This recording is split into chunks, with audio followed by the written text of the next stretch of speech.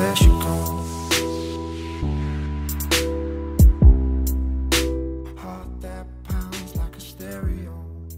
Hello everyone, back to another video, and today I'm going to show you how to use this simple report system I made. Basically you open the GUI, select the player, type a reason, and it sends it through a webhook to Discord so the admins and stuff can see it.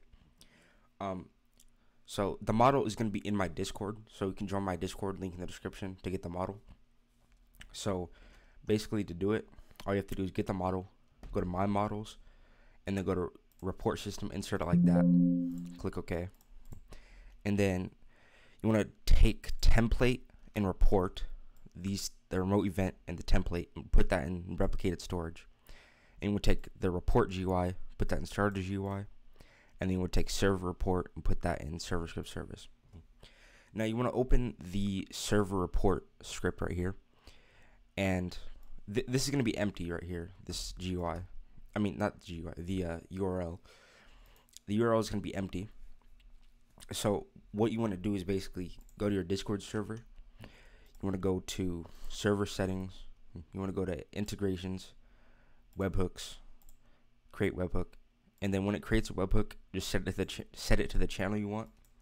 Name it like whatever you want. You can name this whatever, report or report bot, like that. Copy webhook URL, save changes.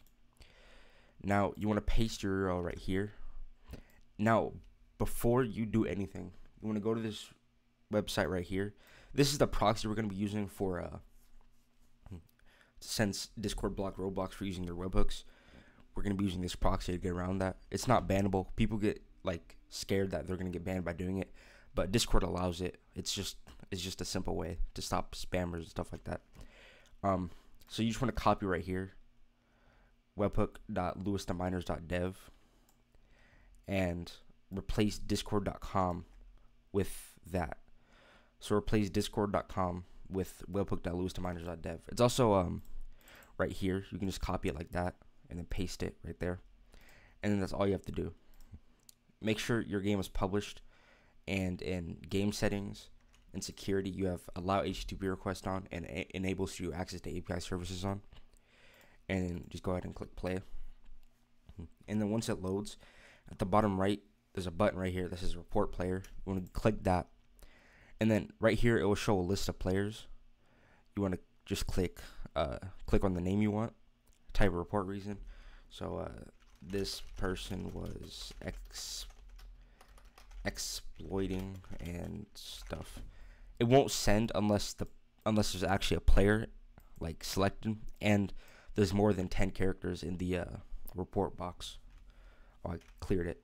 This player was exploiting and stuff, and then just click send report, and then the cooldown's 10 seconds, so you can't send it again after 10 seconds. And right here it'll send it to the Discord server. New report: Lewiscape has reported Lewiscape for this player was exploiting and stuff. Account age 2004. That's in days, not year. And then user ID and the user ID.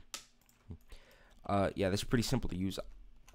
I'm gonna fix this up a little bit to make it like add this, like make it a scrolling GUI and make this not clear when you click it before I release it. But yeah, you can join my Discord server to get the model. If this video helped you at all, you can subscribe and give me more video ideas, and you could be featured in the next video. So yeah.